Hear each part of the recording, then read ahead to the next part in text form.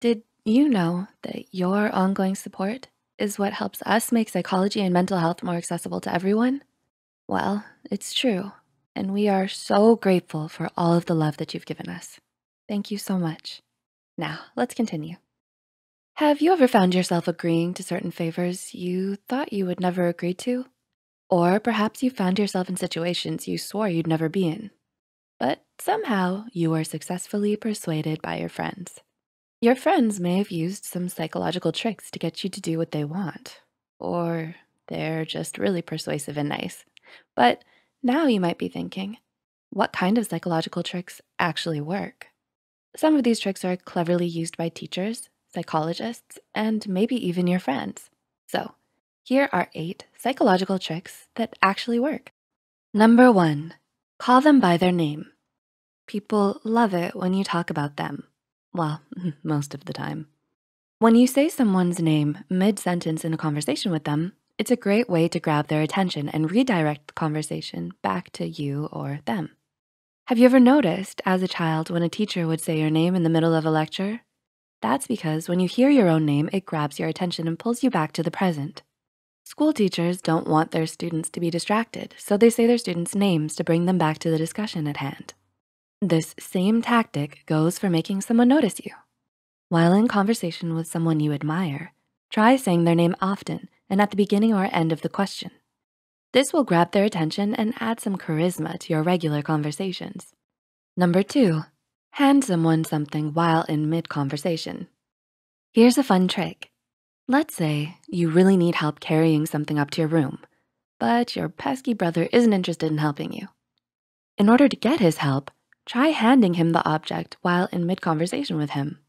For some bizarre reason, when people are in the middle of telling a story or engaged in deep conversation, they'll generally take anything you reach out and hand them. Go ahead, try it out next time. Eating a banana?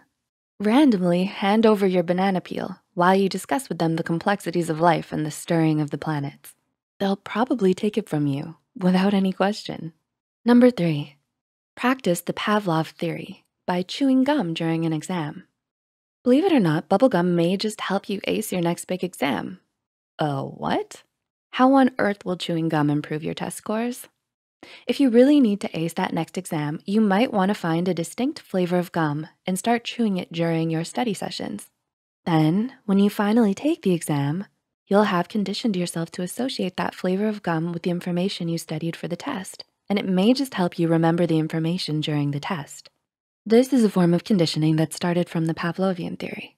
According to Hassan University Online, the Pavlovian theory is learning procedure that involves pairing a stimulus with a conditioned response. In the now famous experiments that Ivan Pavlov conducted with his dogs, he demonstrated how the presence of a bowl of dog food, the stimulus, would trigger an unconditioned response, salivation, in the dogs. So next time you're studying for a test, bring out the bubble gum and get chewing. It may just earn you that A+. Number 4, try imagining you're where you wanna be in life. This is one psychological trick that can really help you if you use it correctly. Using a form of cognitive dissonance to benefit you. Try changing your mindset to the person you want to be.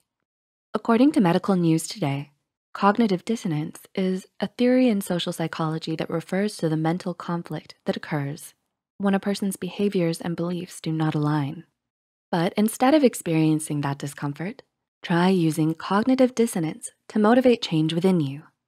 If you can't get your behavior to align with your goals, try convincing your mind that you are already someone who is actively working on those goals.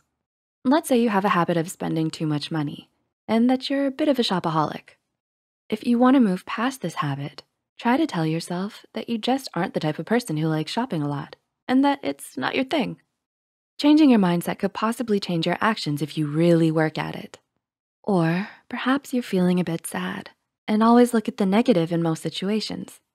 Although it is important not to suppress your emotions, try to imagine yourself as a person who always looks on the bright side, and you may be inclined to start seeing the good during your grumpy days.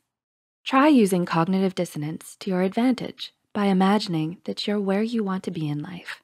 Changing your mindset to the person you wanna be may set you on the path to actually becoming them. Number 5, ask for a big favor, then change it to a smaller one. Imagine this. You really want that adorable chinchilla you've been eyeing in the pet shop window. You pass by the pet store every day on your way home from school, and the chinchilla's just there, staring you down with his cute little beady eyes.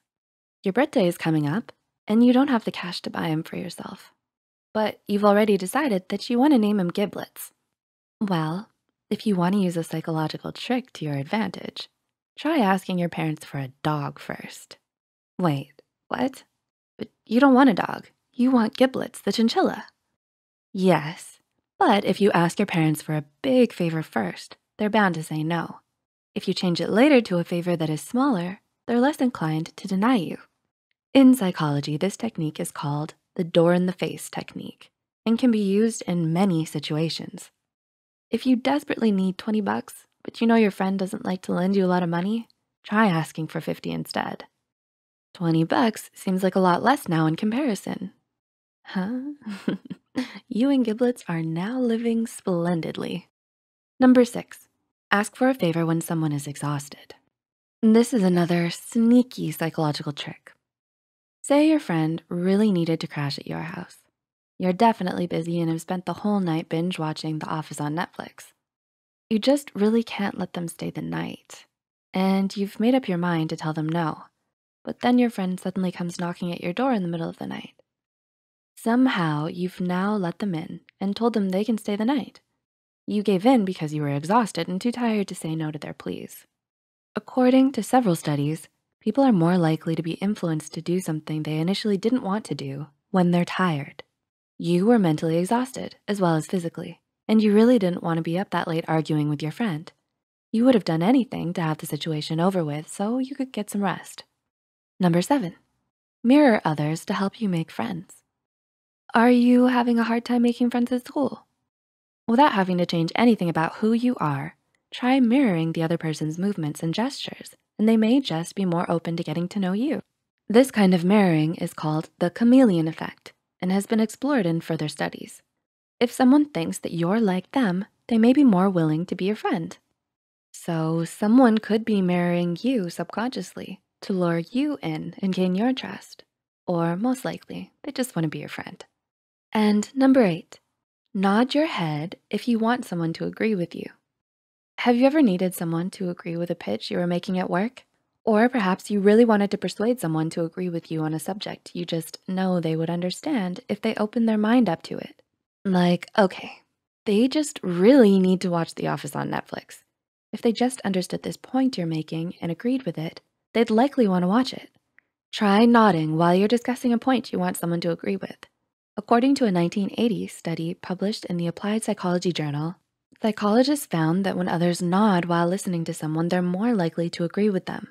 You may even find yourself subconsciously nodding to someone's intense story because they are too. So, what did you think of these psychological tricks? Remember, like what Uncle Bed said, with great power comes great responsibility. So only use these for good. And be aware that others may be using them on you too. Are you going to try any of them out? Let us know in the comments below. Please like and share this video if you found it interesting and want to share it with your friends. The studies and references used are listed in the description below. Don't forget to hit the subscribe button and notification bell icon for more Psych2go videos.